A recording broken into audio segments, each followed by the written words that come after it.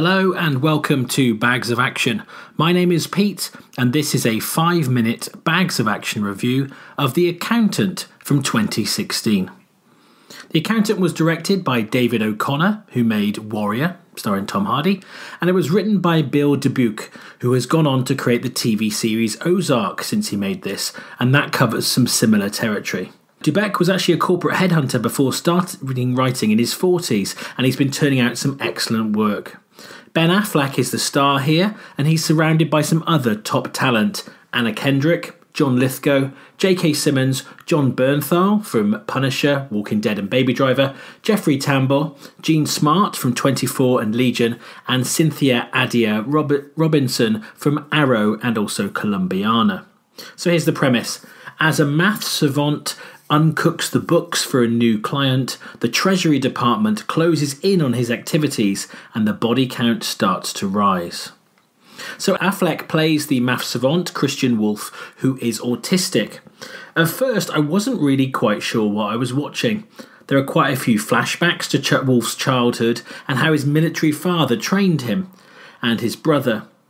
And every 20 minutes or so, things shift in such a way you almost feel like you're watching a different movie, and it's quite hard to get grounded. But actually, as I went on, I started to think that was intentional.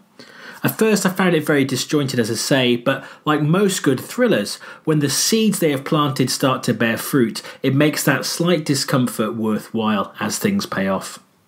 This is the kind of film they used to make in the 90s, a well-written action thriller with a very strong cast, like an Enemy of the State kind of thing.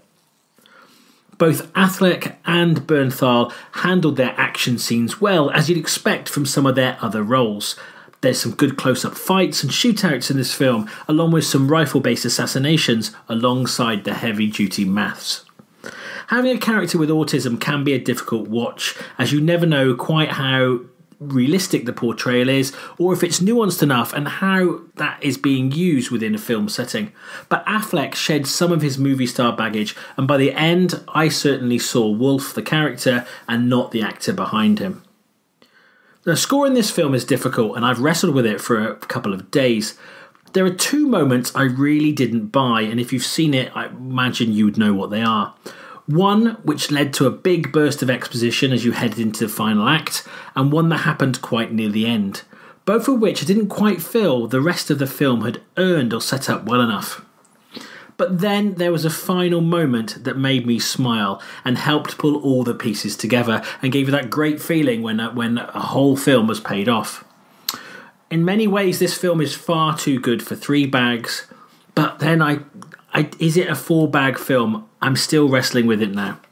So I'm going to give The Accountant a reluctant 3 bags of action out of 5, but they are planning a sequel, and I'm definitely looking forward to that. If I was allowed to do half bags, I would. So have you seen The Accountant? Do you agree with my assessment of it? Feel free to comment below or get in touch with us via email, Facebook or Twitter. Don't forget to like the video and subscribe to our channel.